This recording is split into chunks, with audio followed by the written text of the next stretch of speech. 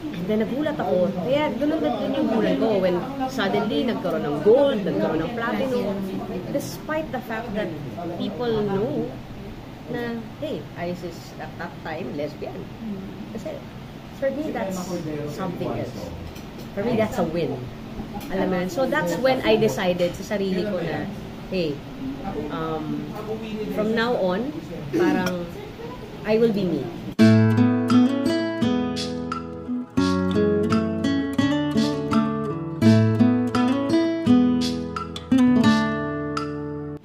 Alam mo yun? Kumbaga, I will be me. Kumbaga, because I've learned my lesson then that, syempre nung bago ka, nung bata ka, ano ka sa, hindi ka pwedeng umasta ng ganito kasi sasabihan ka ng ganito.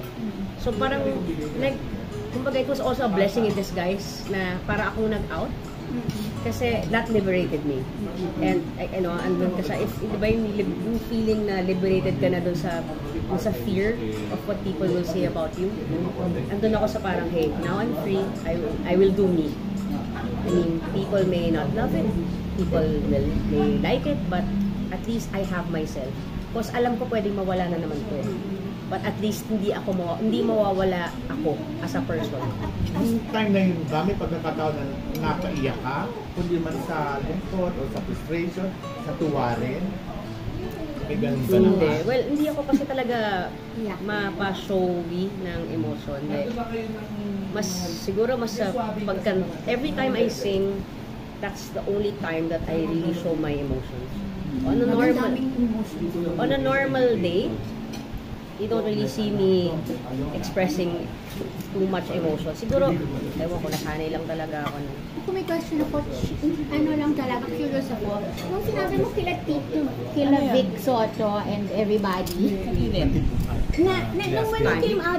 when you came out sa kila Tito, TVJ, anong sinabi ni, especially si Tito, si Vic, diba? I mean, how did he accept? I don't remember coming out to them eh. Parang they knew you. Parang they already knew. Bata pa lang ako, tawag sa kanila, oy pare, oy pogi, oy pare.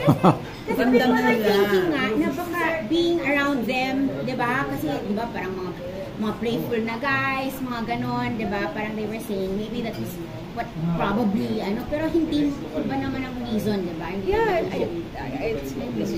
ito lang siya talaga eh. Ako lang, ito na yun. Alam mo yun? Alam na nila. So parang mas lalo lang, sabi ko na nga ba, pogi eh. Alam mo yung mas ganon na lang. So, iba rin yung feeling kasi buti na lang din, like, I came out to my family first. So, iba rin eh. Kasi, kaya rin siguro ako naging courageous na kahit lumabas na siya, okay lang sa akin. Kasi alam ng pamilya ko. Diyan pa heat up ng steak, please. Dahil alam ng pamilya ko. And wala akong kailangan. Kasi ako basta tanggap ng pamilya ko, alam kong malakas loob ko eh. So, nung lumabas nila, tinanggap ka ba ng public mo, ng fans, ng industriya? How would you rate it? I mean, di ba? Parang ginawa mo yung please be careful with my heart ba? No, later na pala yun. Nag-serious ka na agad. Basta pagdating ng panahon, super like kasi hindi na pala yung maawa. Walang time na naging awkward talaga. Sa industry, wala. I mean, I'd like to think that marami sa industriya natin who celebrates people who come out because we also know of a lot of people who can't do it. Up until now. So parang, and we have a lot of, di ba, in the community also, daming LGBT sa industriya natin na to. So parang, wala kong na-feel. Pero syempre, sa producer side, meron. I knew of projects na hindi natuloy dahil, alam, biglang, ganito siya guys. But okay lang yun. Kasi ako more than anything, sabi ko noon, I wanted to focus on being real, being authentic. Parang, I wanna do me. Alam mo yun? Kasi if I have to pretend, hindi ako maging masaya. Nung pagdating ng panahon, parang mati ni Idol yung babae na humahabol sa'yo. I remember, nag-show yan sa isang bar sa Kainta, nandun ako. Grabe, mahaba ng pila. Yung mga girls. Sobra. Iba na yung dating. Sabi sa inyo, yung mati ni Idol talaga ako. Kasi babae ko talaga, magugulat ka nga eh. Parang talaga. So tanggap na tanggap siya nun eh. Totoo naman yun. For the lande. Sure. Dun sa concert mo naman, anong kaabangan ng mga guest teams? Na ano? Actually, I was asked, no? Kasi, when I was doing my lineup, andun ka sa, sino i-guest mo? Do you wanna guest people because of their market value?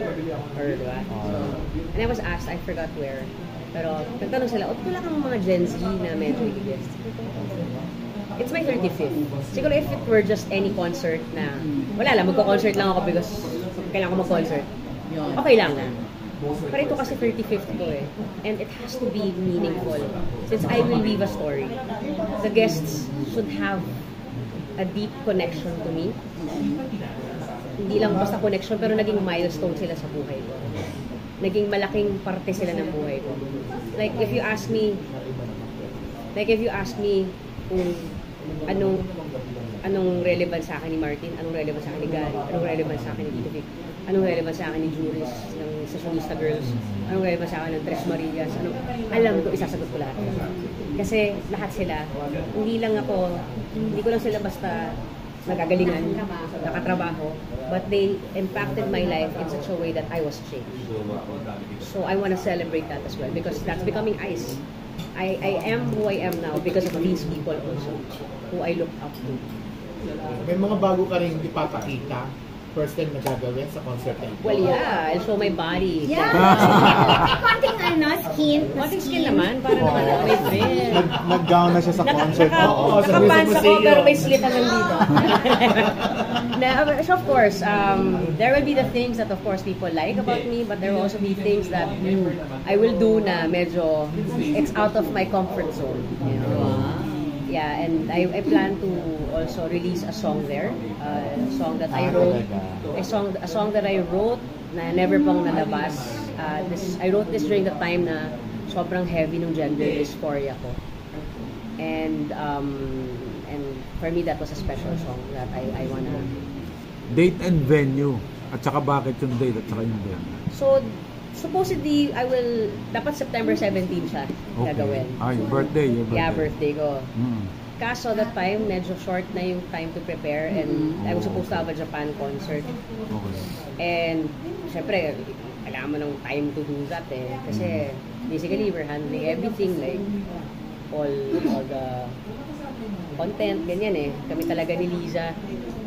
So, we need the time. Kaya na-push na to October 15. And ako naman, basta ako naman, as long as August to October, that's fine. Kasi parang ano siya. Sa Soler naman, I chose Soler kasi I remember when I did my 25th sa Araneta. I mean, it was good, you know, daming crowd, ganyan. Pero, I wanted to do a more intimate and personal, kasi parang, for me, it's not just singing with people, it's really being vulnerable and telling my story of how I became who I am. So parang... Pero ikaw pa ang director. Yes. Isa pa yan. Is it the first time that you're directing any of your shows? Actually, I normally direct my shows. Okay. Ever since. It's just that, ito, medyo matrabaho siya. Kasi major concert ko siya. Kasi yung last major concert ko, hindi ako yung nag-direct eh.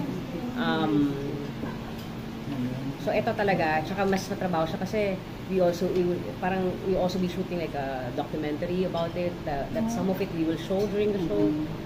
So, and like ako rin, like kanina, before coming here, I got the archives naman from MZ to get the Okay Cafe Rico clips.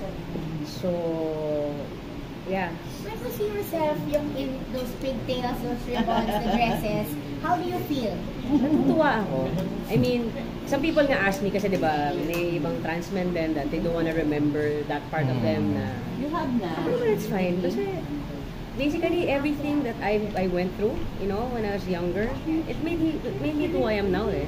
So parang, whether good or bad, and most of it were actually good memories. So mga gano'ng katagal yung show? Mga 10 years. Daming guest eh. Buong ano yan? Simula sa Little Miss Philippines. Like the morning for 10 years, Yeah, hopefully, at least, mga 2 hours. magkasya sana sa 2. So maraming, you'll really be showing a lot of videos that you... Yes. Ikaw rin mag-edit. And hindi na ako mag-edit. Mag-edit ka ng mga, tagal-tagal. Iba na yung editing. Sa edits kasi, ginawa nyo lahat pa madalas sa amin eh. Ito, I have people naman to do the editing, ganyan. But in terms of really conceptualizing everything, ganyan, talagang it's Lisa and I. And malaking tulong din the team that we have, you know, kasi ako naman, whenever we do shows, especially kapag nag-brainstorm kami with the set designer, with the lighting director, ganyan, it's always a hustle na I also ask for their ideas. Kasi syempre, even if you've been here long enough, you also don't know everything. Diba? And it's nice that, kasi you can always say naman, okay, this idea is good, this may not work, but at least, diba, it's on the table. Positive concert ito. Kung masaya lang siya, walang babalikan ng mga malulungkot na memories. May drama din. Drama. Well, di ba, once, if you look back in a person's life naman, there will Always be. halo siya eh. It's always part of it. And I think I think the sad parts kind of need to be celebrated as well. Because those are the times that masasabi natin that we become stronger, di ba? Mas nagiging matatag tayo, mas natututo tayo.